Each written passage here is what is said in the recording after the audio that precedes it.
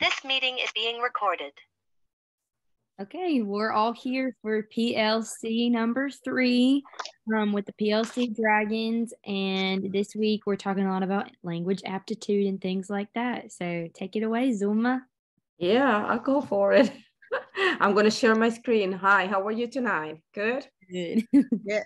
Great, great. Let me see if I can find this here. I think I have it here. Wait. Okay. Share. Okay. Okay, I work with this. Let me see if I can move. Okay, this is my PLC for today. I use Padlet. I love it. I think it's the best so far. You know, I don't know how to move this because it's on the right side. You are on the right side and I cannot see what is on the other side of the, how do I move this? Okay, I got it. I got it. Forget about it, girls. Okay, let's start this. Okay, my 3 topic. It seems to be like, I didn't realize it. Like I like this and it kind of connected in some way. And the first one is like self-determination theory. And this theory like kind of explain that every person is motivated by external or internal factors, okay? An internal one is based like on personal interest, like I wanted to do this because I think it's like fun, because I like it, because I wanted to do it, or it's fun, I enjoy it, or it's like a challenge. For example, I wanted to do this puzzle, you know, like a 1,000 pieces of the puzzle because it's a challenge, okay? And I wanted to do this because it's cool, and I like to explore this because it will give me like new knowledge and all that kind of stuff. The external thing, the external factor is what is pushing you to do something that you may not interest in, like doing it, like, oh, I don't feel like it, but if I do it, somebody's like here, like if I do it, I'm gonna get this, or somebody's gonna give me that, or when it doesn't matter like other people, what other people think or other people opinions, okay? We got in self-determination theory, we talk about like intrinsic and extrinsic motivation. Like it's like I say, like the external and internal. Like the intrinsic motivation, it could be our own personal rewarding. For example, learning English is something that you want to do because because you find the challenge interesting, or you think it will be nice to communicate with another language.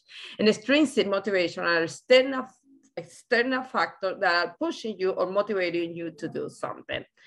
I got this right here, okay? I just got it from for a page that says like, oh, I wanted to do this. I have this factor here, like I'm gonna get good grades. And I don't know if I wanted to say this part, like I apply this extrinsic motivation when I work with my kindergarten group, and I believe that every teacher does it in some point or in a moment. We never know the intrinsic motivation in the kids. We don't know what they think are, but as a teacher, we can manipulate the extrinsic motivation. For example, giving them some rewards like stickers or like a small prize. Like we will do, like I will tell them, like if we do good this week, on Friday, we have like Fun Friday. We just played. Even if we're playing like with puzzle, like with letters, sounds, but we have like playtime and they like it. For my other topic is self-regulation and motivation. Like for me, like I have it here, write it down because it was, okay. It's kind of like a routine for me. It's the process that help a learner to take action toward their goal, taking control of what their own learnings, and be aware what are my strengths or what are my weakness, and like the way you manage the action you take in the process of learning. Like I have this picture here, like She have a whole thing, like she's trying to put herself together and trying to do like a routine or something in how to learn. And the last one, I think this one is good, like language attitude. It says like, it's like a special talent. That's what they said, and it's like the capacity to learn another language. We can say that language attitude is like a combination of ability that we use currently abilities that when we use currently, it can make the learner more likely to achieve a high level of proficiency in a second language. I just put like something here. They use like a modern language attitude test. This is a test that measures an individual attitude for learning a foreign language. The test can be used to predict succeed in learning all basic communication skill, but particularly speaking and listening. That was all for me tonight, girls. Okay, I'll try to take the lead now. Bear with me. Can you hear me? Yes. Yes. Okay. Remember, now my child broke that thing, so I don't know what's gonna happen. Stay with me. Oh, there we go. Okay, okay. You see me? I just see you. Not your screen yet. Okay.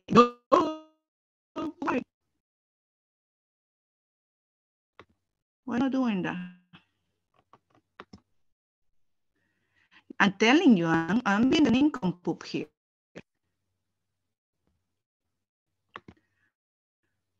Why isn't sharing it? It was sharing. It's sharing. Was it? Oh, okay. It was sharing. It was working. Okay. Okay. Is it back? Not yet. Okay, how long as, because the funny thing is I see you. I don't see I don't see what I'm sharing, and that really scares me.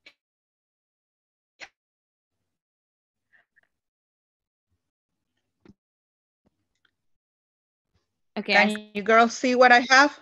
Yes. Okay. Okay. I decided to go with a Padlet today. So wish me luck on this one. My 3 topics were language attitude, Dornay's L2 motivation, self-assistance, and Dornay's willingness to communicate. Those were the 3 topics that resonate the most to me. For language attitude. For language attitude, I decided to go with the definition that core must use as a conglomerate of abilities that interact dynamically with the situation in which learning takes place. Because seriously, language attitude cannot be only one thing. It's a whole bunch of different stuff that are taking place. And hold on a second, hopefully. Never mind, it didn't work. That's how it goes. Lord have mercy. Give me 1 sec. This is lovely. Let me put my timer by the way. My house internet sucks. You girls see how that thing is loading so slowly? Okay. So anyway, as I was saying, I like the definition that Carlos gave for language attitude. And I consider that is something that's different than that Garner and McIntyre gave us in 1992, saying that it's a single best predictor for an L2 achievement.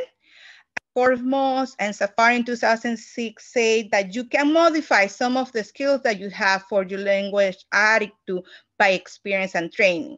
That you can see is why is one of the reasons when is an adult, as an adult, you are a language learner, you have an advantage over a younger learner, because as you grow, you improve your skills and abilities, and you know what you can take advantage of. You couldn't talk about language attitude without touching Carroll's Modern Language Attitude Test, the MLAT, that was created in 1990. This language attitude predicts the learner's success in if learning is based in a pattern drilling method of language. Krashnan in 1981 say that it's not really good because it just predicts learning and no acquisition, which is technically what we really are learning here. We are studying here, acquisition and no learning. But believe it or not, even so, the opposition is one of the tools that has survived as the most popular measurement or predictor of successful for students. And it's funny the way it works, because it works producing a correlation of achievement that only one can exceed by motivation, which is one of the topics that we really like to talk about. And not only predicts the performance of the learner in the classroom, but also in communication. But going back to my original topic, which was language attitude, how do we connect that to the classroom? We need to understand that some students might be limited, and limited because the abilities or skills that they have, and we have as a teacher work around those limitations and do not push or expect more than what they really can do, because that will create frustration, and that's something that we don't really want. The second topic is L2's motivation self-system. We come to the conclusion that motivation is a process and not a state, and it can be affected by external factors like their learners or the peers that we have, the classroom environment, the teacher, all that kind of stuff. And it's based in part by the experience and imagination. It has three components.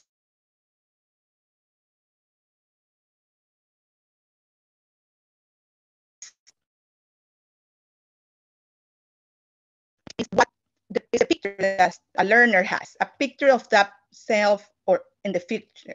How do you see yourself? How do you look, what you expect of yourself, how you picture yourself, where you gonna be, what are your expectations, are you gonna be able to stand in front of a group? That picture of yourself will be your best motivation, because also that will be what is gonna regulate the speed that your pace, your speed of learning. That's how you're gonna determine, okay, I'm not keeping the pace, I'm not moving fast enough, I know I have to work more. This one becomes, it will be like the student goal, what you have, what's your, where you wanna be. I love the idea of the ideal L2 self. That one is, and it's affects or go with the second one presented by them, that is out to self. Out to self are the tools that learners have, or the tools that they believe they have, what you're gonna use to achieve the final goal that you have, that picture of yourself in the future. And that tools or skills or abilities, honestly, is what you're gonna use in order to deal with the negative outcome, whenever that you are doing doesn't come out the way you want it to come out. So they work to, they have two different functions. They also help you to achieve your goal, but also they help you to regulate and modify and overcome whatever comes negative. The third one is the L2 learning experience. Why? We're going back to what we always say. This one has inside what the different factors in the learning environment. Sorry, the teacher, the curriculum, the peers, the pressures, and all the previous schooling experience that the person has had is going to determine how you also get motivated. All these, the auto self, the learning experience, and the ideal self are going to work together to create the motivation that Ornier talks about. What about the classroom? You can see how motivated the student is. You have to try to work with them to construct a better picture of the ideal L2 self. You have to try to sparkle that pixie dust and that magic to get them motivated to learn and to puff the bubble that they have protecting themselves, where most of the time our students never want to get out because they're comfortable in that bubble and they don't want to. They say, okay, Miss, I don't need to learn more than what I have. No, no, no. We have to be that tool to help them motivate themselves better. And my third topic, which is really interesting, is willingness to communicate, or WTC. People in general have a predisposition to either communicate or not if you are given the choice. It is the antecedent to communication behavior. So it's before the communication behavior. Willingness to communicate in L1 is more than not a personal trait. And therefore, the next thing that I'm going to talk about. WTC in L2 is a little more complicated because it's not only the personal trait, but it also is affected by the proficiency and the competence that that learner has, as well as the learner readiness to engage in a conversation or discussion. When a person is not ready or doesn't feel ready, there's no way, Jose, that you can make them talk. I have a student right now that even in Spanish, all she does is smile and look at me. She's not ready. I don't know if she's going through the silent period, which I don't think, because she doesn't even talk to me in Spanish, but she doesn't have the willingness to communicate. It's also mentioned, Dornier also say that it's part of that big pyramid of different stuff that works for us and is located somewhere between motivation and communication. Therefore, personality is going to play a huge role in our willingness to communicate, because since WTC is a compromise of different factors, you can never overlook or forget about that very personal trait of a person, if a person is introverted or extroverted. If that person, like a friend of mine, she stay always quiet, she doesn't like to talk to strangers, she's there for herself, and that she's going to have a willingness to communicate, and it's going to be hard for us to really make sure that she is learning or acquiring, because she's not there to, she doesn't want to move from that square where she is. In the classroom, just that, look around, understand if they're quiet, meet them halfway. Like my girl, she doesn't want to talk to me, so I sit down and I'm like, okay, look at me. Betsy, tell me yes or no. Move your head, help me. Just let's take small steps and work with them. That's all I have.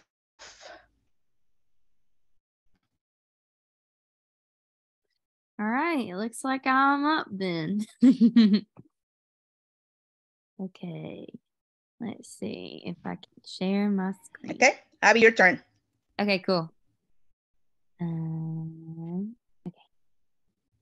All right. Okay, can y'all see that? Can y'all see my screen? Yes.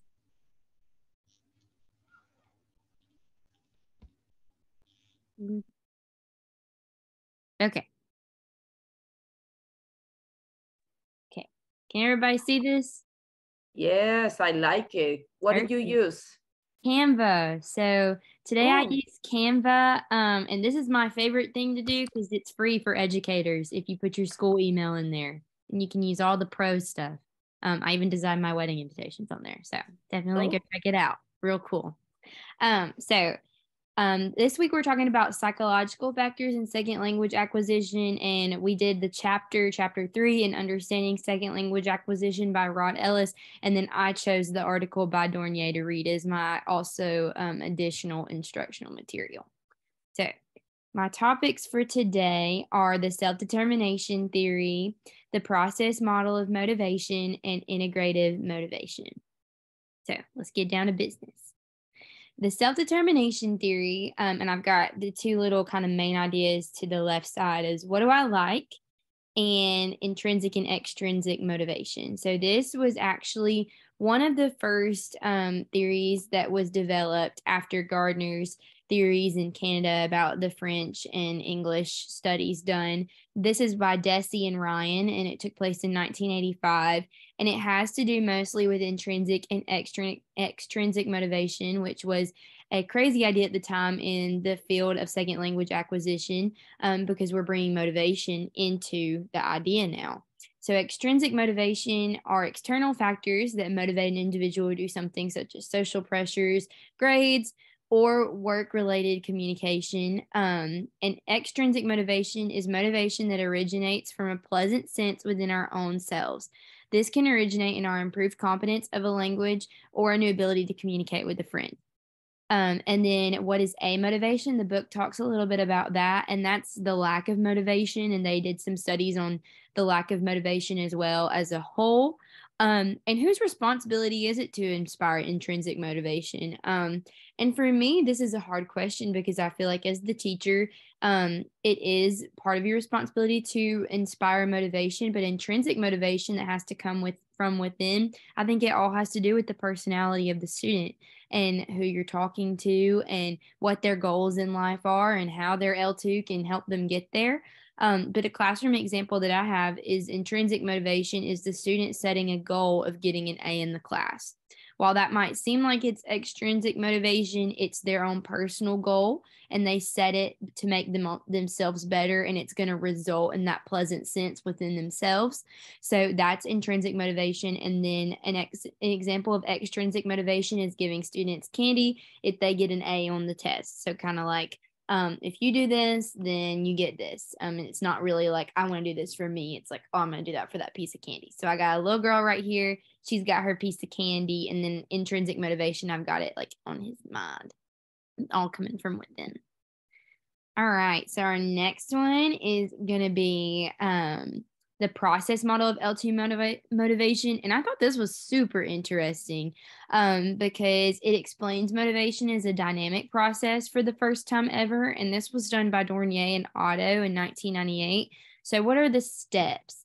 The first step is the pre-actional phase, and this is where you're going to have the goal setting, the action plan, the success expectancy. So this is kind of like what Wally was talking about, that ideal L2 self. Like, what do you see yourself as? What are the expectations you have for going through this process? What do you think that you're going to struggle in? What do you want to be good at? What is your goal at the end of the thing? So that's our pre-actional phase, and the motivation that exists there, which is, I would say, at a pretty high level before you start. You're all excited about it.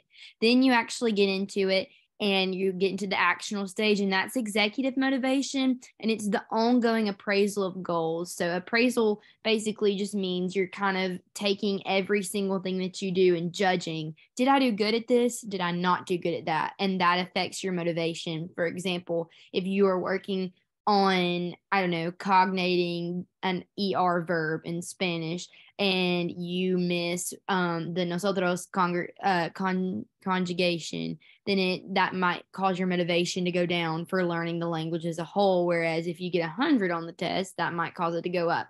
And then at the end, in the post-actional stage, when you're done with whatever unit you're working on, that's the evaluation of learning experiences, and the motivation is dynamic throughout the process. So at the end, you're going, oh, well, how did I do? If you feel like you did good, which is what we were talking about, that competence of learning. If you feel like you're confident in your abilities, your motivation is going to be higher. And if you feel like the experience went bad overall as a whole, your motivation is going to be negatively affected. And so a classroom example for me would be a student. We do pre and post assessments all the time to judge how much a student knows before and then how much a student knows after, but this would be kind of a self-assessment that they would do. How much do I know about this and how do I feel about learning it? Then filling out maybe a survey during class. How do you think it's going? Or the teacher going around and asking the students what's going on in their groups. How do they feel about what's going on? And then a post assessment would be, okay, how do you think that went? What could you do better? What are some things you could change? What's your attitude about it now? And we do that all the time in school with our students. Oh, let me go to the next one. Okay, and the next one is going to be integrative motivation. And this was actually an idea originated from Gardner in 1985, kind of the foundational researcher of all motivation. And he coined the term integrative motivation, and it is defined as a motivational outlook on learning in L2, the desire to interact and the estimate of if one will succeed. So basically, it's got to do with two main components that I have on the side in the square and the circle over there, identity and desire. The identity is, once again, your ideal L2 self. What do you see yourself as? And the other one is going to be your desire. Abby. Yes. Yes. Hello. Oh, okay. Hello. I'm sorry, I lost the audio in my other computer, so I have to switch to the other. Oh, you're good. Why? You're good. Sorry. You're good. Okay. So just going on with integrative motivation. So this one is going to be more about our identity and our desire to communicate. So what is that integrative factor? It's more of the intrinsic motivation, like I was talking about before. It's psychological and emotional identification. So how do we see ourselves psychologically? What are the emotional goals that we want to achieve? For example, integrative motivation would be if you fell in love with another language speaker, that would be your emotional identification. You would emotionally identify with the English language now because you fell in love with a native speaker of the English language. So now you're going to emotionally identify with aspects of its culture because you love that person who is from that culture. And then can one identify with the L2 if it's a foreign language? And I thought this was really interesting because they did a study on it, and the study says yes, that you can. So, for example, in China, they really identify with the English culture. And that's because of their view of English culture. They view it as successful and all the different things that come out of it. So even though one person in China that's learning the foreign language of English might never encounter a native speaker, they still feel like they identify with the L2 language, and therefore it's an integrative motivation. And then the ideal self, which I've already touched on in a classroom example, might be a student who likes anime, might want to learn Chinese because he identifies with that part of the culture. So anyway, motivation is a great topic, and I think it's really one of the main things that we need to focus on in the classroom because that is what pushes students to do better and to improve their skills. But yeah, that's all that I have today. I'm ready for our little discussion.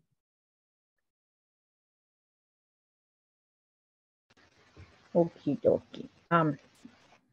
You were fast today, Abby. Yes, I was. Yes, but she did good. She did good like always.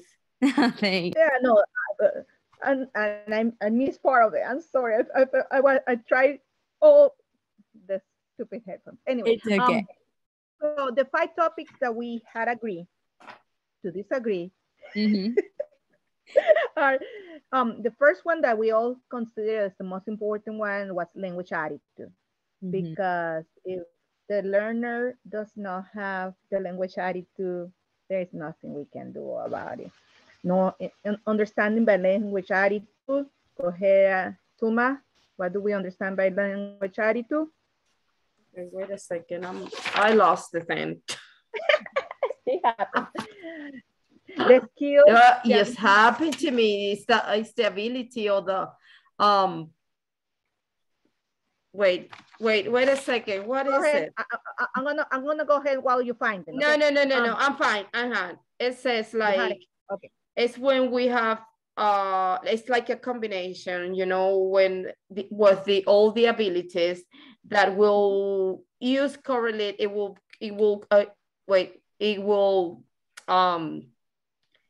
It can make the learner more likely to achieve and a high level of proficiency in a second language.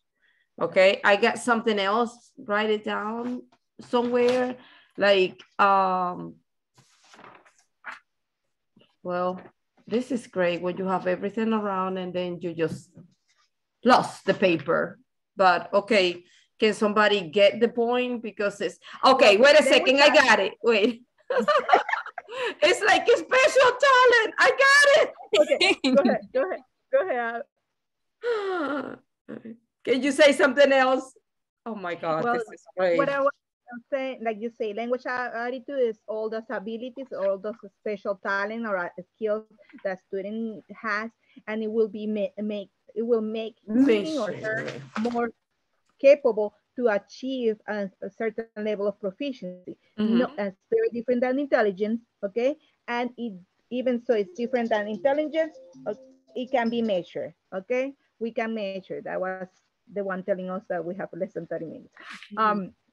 So it can be measured and is being measured by the MLAT and is one of the most important topics that we found. The second topic that we found was self-determination. It was touched by Abby and Sulma. Yes. Abby, you want to start? Or Sulma, do you have your comments now, or do you want Abby to start? Oh, I was just gonna say that I believe that both like intrinsic and extrinsic motivation like goes kind of like together, you know.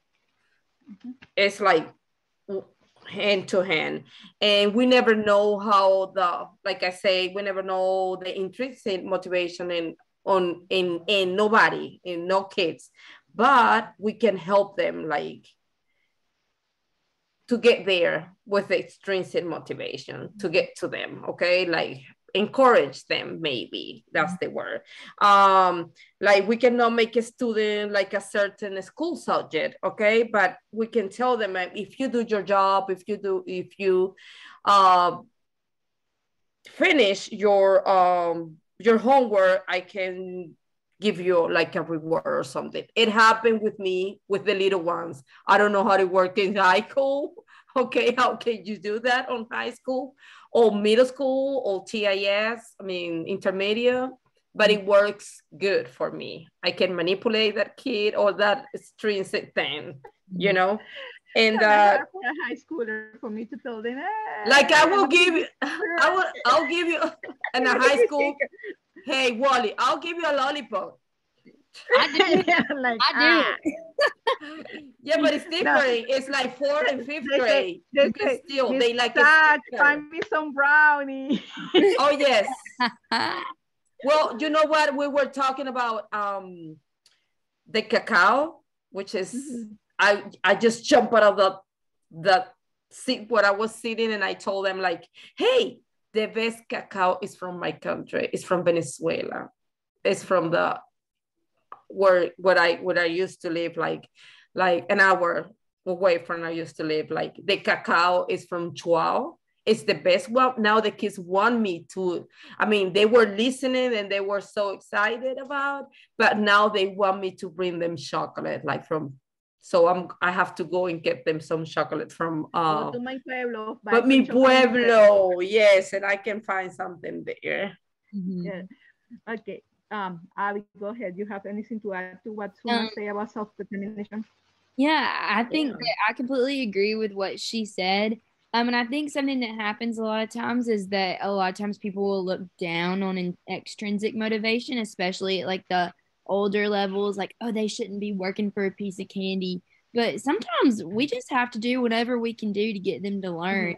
And I think like that if extrinsic motivation is what's helping them, like they can build on that for the rest of their life. Oh, you want a better job? Like that's extrinsic motivation. And that's going to turn into an intrinsic motivation whenever they see the value that it's paying off in their life. They're going to realize like, oh, I should do this because I want to be better. And then it's going to turn into intrinsic motivation. But that's pretty much all that I had to say about that. Okay. For the third one, we all agree that was willingness to communicate, because there's nothing we can do if that person doesn't want to talk. if they don't have the willingness, if they don't have the predisposition, if they don't want to communicate, if that's not within them, there's nothing we can do about it. Mhm. We have to understand that it's a lot easier to have a willingness to communicate in the L than in the L2, because the willingness to communicate for the L2 is going to be affected by other factors that we have around. So there is nothing we can do if they don't have the willingness. There is no the motive. They might have all the motivation in the world, but if they are an introvert, how do you say introverted? Abby, What'd you say? how do you say introverted? Introverted. When introvert. You got it. You got If it. that person is an introvert, if it's, they're not gonna be talking to you. Funny story, really quick. We have a student, not a ESL student, but a student that she has what is called selective mute. Oh my God, I was So gonna she- say that. I was gonna say that. Choose. Nothing. I will They talk are- to you, but I will not talk to her. As soon as she walk out of the school, she will talk to everybody. But once she's inside the building, And it's something, it's labeled as a disability, selective mute. I'm like, holy mother of God, well, what? It is what it is. Okay, moving on, we have number 4, self-regulation. we're already in number 4. Mm-hmm. Yes, Oh ma'am. my God, that's me. I'm sorry. We only have 2 minutes left, so come on, Sulma. Okay. I believe it's like I say, it's kind of like a routine that somebody takes action or activate or take control of to evaluate their own knowledge or learning, and or be aware of, oh, this is my strength, this is my weakness, and then not weakness. What am I saying? I don't know how to, witnesses, right? No, forget about it. I'm sorry, Miss Prado. Okay. But you Go, got the Abby, go. point. You got the point. Help me, Abby. Yes, I think that's great. And self-regulation and being able to maintain like what you can do and know what you can do and do all of these different tasks at the same time with balance. I think that really ties into the last point that we had, which was integrative motivation. And I think it ties a nice bow on everything, because to learn a language, to learn another way to communicate with others, it all requires motivation. It doesn't matter if it's extrinsic, intrinsic, if it's anything about your ideal to self. You have to be motivated to learn a second language. You have to have the want to and the ability to try and the language aptitude to be able to do it. It's And all connected. It's Yes. all connected. yes, Yeah, I was telling Wally that we're talking about the same thing. Like yes. it's over and over and over. You have to have self-determination. Self-determination. You have to have the willingness to communicate. You have to self-regulate yourself, because you have to control yourself and know, okay, like Suma was saying, this is my weakness, this is my strength. I have to work on my weakness. What do I need to do to work on my weakness? What tools can I use? What reinforcement do I need? How can I study to work on that? How can I do it better? Mhm. How can I do it better? Integrative motivation. Yeah. Those are the 5 topics that we consider the most important, and we have 30 seconds. Good night, everyone. Sulma, I hope you feel better. Abby, Thank you, girls. And I'm sorry. We'll start Monday with the board discussion. Have fun. Perfect. Bye. Bye, y'all. Bye, y'all. Bye.